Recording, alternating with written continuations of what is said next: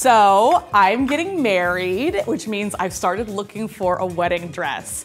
Obviously, Kleinfeld is the most famous bridal salon in the world, so if you're looking for a dress, why not go to the Disneyland of bridal salons? When you first go in, it's like a palace, like a Barbie dream house of every dress you could possibly imagine on earth. There's lots of people there. People come together in like huge groups. It's like a huge group family thing for people to do. I've seen Say Yes to the Dress, so I was really worried about finding something in my size or if I'd feel really terrible about myself afterwards. So they put you in a room and they give you a little robe so you feel like you're in a very fancy gynecologist's office. They asked me what kind of dress I wanted and I said big princessy ball gowns. So they said they would be right back with as many ball gowns as I could possibly try on. First, they put me in a Jim Helm ball gown, which was the most overwhelming thing I've ever put on my body. This was literally a 14-layer dress. I had no idea that ball gowns were this hard to wear. It was honestly like being shoved in like a ton of packing peanuts. The other thing was that I was not prepared for how quiet the room was when I was in there. It was like a graveyard.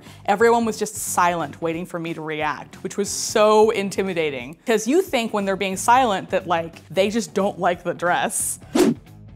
Then they brought in this Maggie Sotero dress that was like, and it was not a silhouette I was very comfortable in at first, and the consultants listened very patiently, but even after a while I had to admit it was a pretty sweet dress. So then the consultants realized I was falling in love with the dress a little bit, so they left me alone wearing it. I tried to sit down on it, but my boobs ended up vacationing under my chin, so I figured that probably wouldn't be a good choice for my wedding day. So at this point, I kind of thought I wasn't going to be able to find a dress, because in my mind there are only two types of wedding dresses. The kind that stick to you, and the kind that are the size of planets.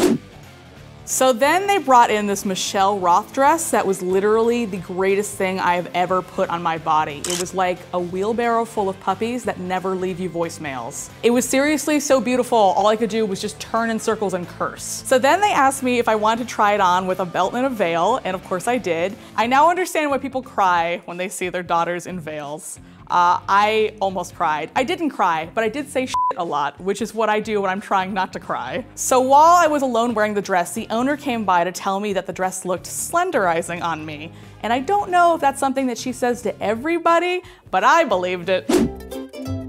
So I ended up learning a lot about the Kleinfeld process.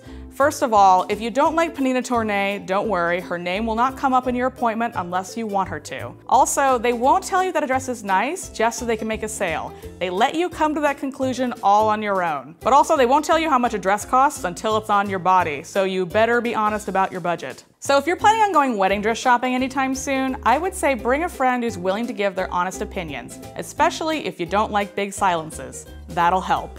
Also, don't worry about how flattering a dress looks while it's still on the hanger. Your body is the ultimate hanger.